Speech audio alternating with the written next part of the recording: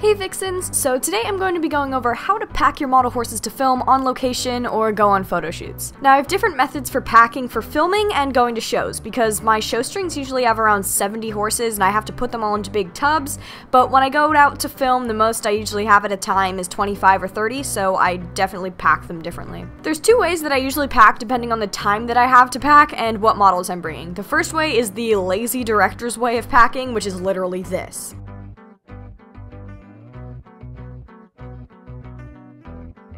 And you're done. Usually when I have body quality models I'm taking out, I throw them all together, but sometimes it's nice to be more organized, which is why I'm going to go over my clean and professional way to bring models on location. First off, you're going to need a bag that's going to fit all of your supplies. Bags with straps or backpacks are the best, especially when you're going to like a location that's really far away, because it's easier to carry them. Next, you're going to need pony pouches. Pony pouches are my favorite way to transport models because they're extremely protective and very easy to use. So you can put them all in there together and nothing's gonna happen.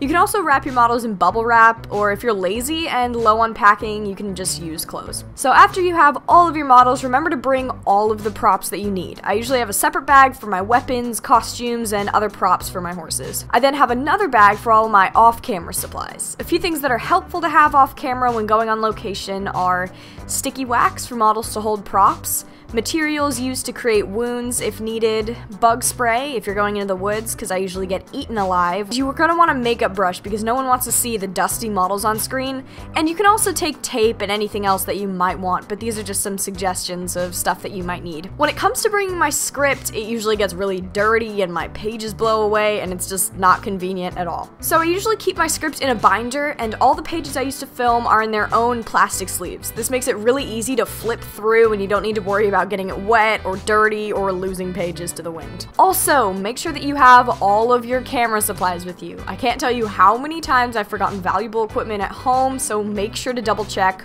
Always. I always bring my tripod piece, which I tend to lose a lot because I keep it separate from my tripod, so don't take that advice from me. I bring 2 or 3 SD cards because I fill them up pretty quick since my files are massive on my camera, and I bring 2 or 3 fully charged batteries because when you're out there shooting for 2 to 4 hours, your camera's gonna run out of battery. So pretty much that's it, and that's how I pack my models with me to come on location. Make sure to give this video a thumbs up if it was helpful to you, and let me know in the comments below what you want to know about making model horse movies. Subscribe to watch my series Vengeance Reign and get updates on other videos I put out. I know this video is pretty short, but I hope you guys enjoyed it and it was helpful anyway. Have a lovely day, Vixens. Shine on!